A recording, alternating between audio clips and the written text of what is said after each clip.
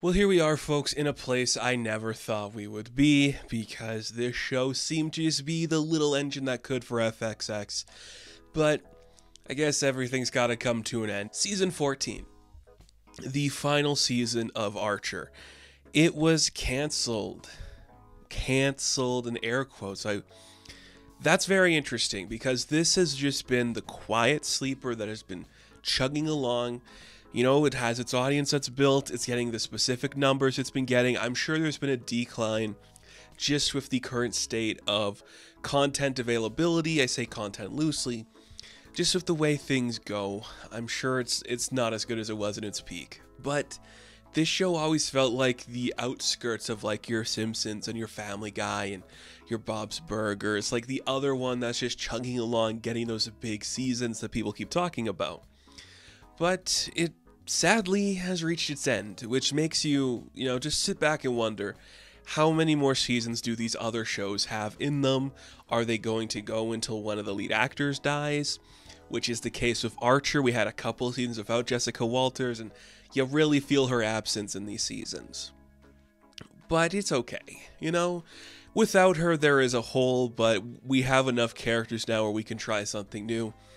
And with the case of Archer Season 14, what we're trying is a lot of the same. This doesn't feel like a wrap-up season.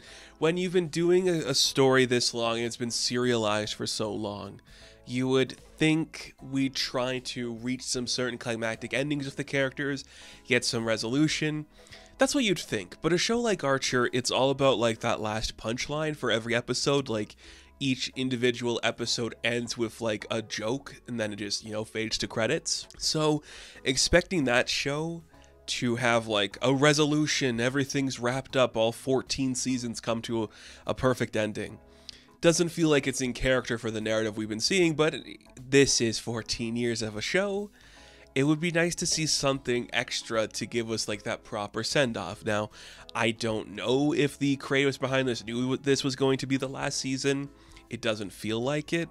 I wonder if just like the current climate had it shift where this was just like the last gasp of air that Archer had left in it. It's very weird to say. As far as the season go, a lot of the same stuff you are familiar with. A lot more jokes oriented towards we're getting old. And you can't tell, there's no like dynamic shift in art style where it's like, oh, Archer's got gray in his hair or the characters have more wrinkles or anything.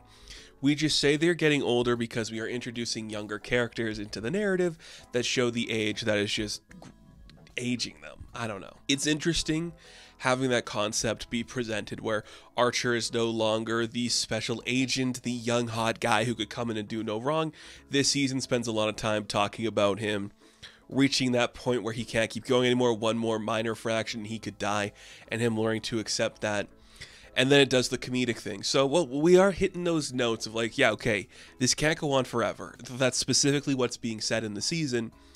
It is also just, we're going to hit the comedic jokes. We're going to have characters acting character. Lana takes over the reins of the, Jessica Walter position where suddenly she is the head of the agency. We call it the agency.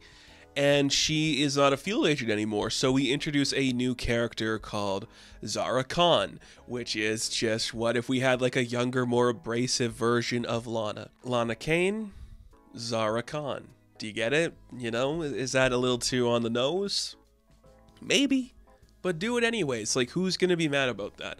She gives new tension to the team.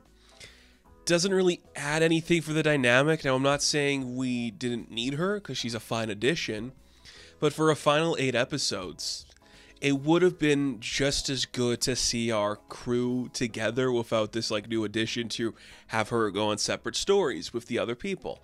That being said, Zara's a fine character. They establish her well enough in those episodes where she feels like she's a part of the team. That's really cool. And that's another one of those things where the introduction of that character makes you think they really want to do more of her later on, but I guess this is the end. And then we hit the beats. Old characters come back, new characters appear. We go across the world, we see new sites, we do a lot of the same types of missions we're familiar with, and that stuff's all interesting. The voice cast still does a great job. Everybody's still hitting their marks, doing the fun thing. it does feel like we're just reaching that point where it's like, do we need to see more of this? There are certain moments where we're like doing a fight scene that you've seen before in earlier seasons where suddenly your mind is just like, yeah, I get it. You know, like we've been here before. We've done this thing. Is seeing it again 14 years later that exciting? And maybe it is, maybe it isn't.